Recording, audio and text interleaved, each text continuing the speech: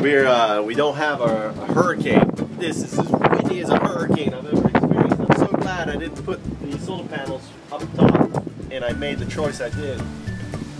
And the trout, I think it's a trout. So here's the pond, and there it is. There's the thing.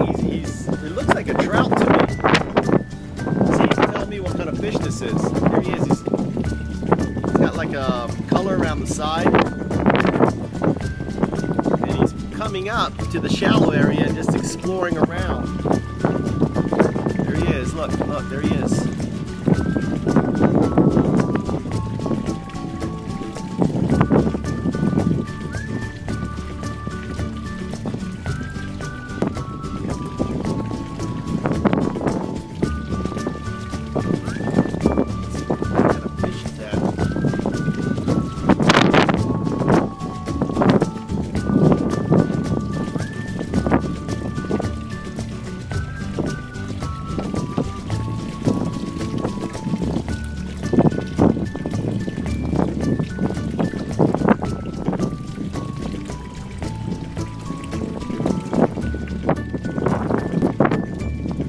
So you can see I got the filter system working, powered by the solar panels up there, into this pump here.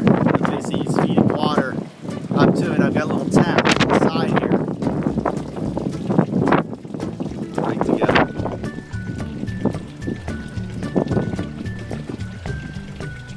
And I've got the filter kind of pretty much floating. You can see there, right there. Still have to build a cover for this, but basically I've got the filtering is right here, right, going through charcoal and lava rock.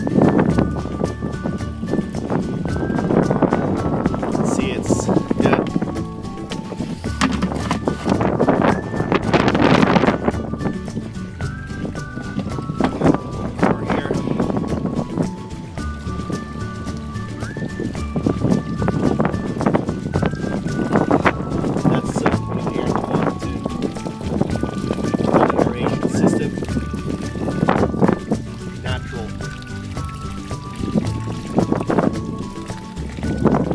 Water dripping from the roof, rainwater. It's stopped raining now.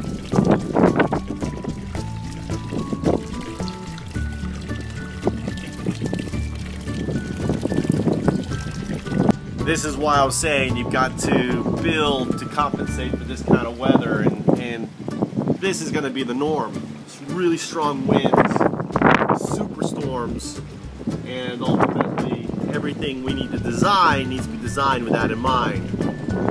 And this is climate change. More energy in the water means more energy in the atmosphere, which means stronger winds and everything else.